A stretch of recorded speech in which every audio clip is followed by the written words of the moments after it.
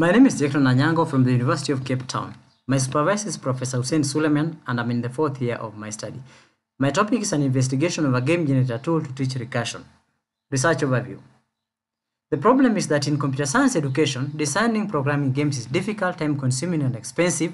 Consequently, the low adoption rate of game-based learning in teaching computer science despite the reported potential. The proposed solution. We propose the idea of a game generator tool to support computer science educators who would wish to adopt game-based learning in teaching but find developing serious games a barrier. The research approach. To attest this idea, we designed a prototype game generator tool to teach novices the recursion topic. The evaluation. We have conducted a usability study with 30 experienced computer science 1 educators and found the prototype useful, easy to use, easy to learn, and satisfactory.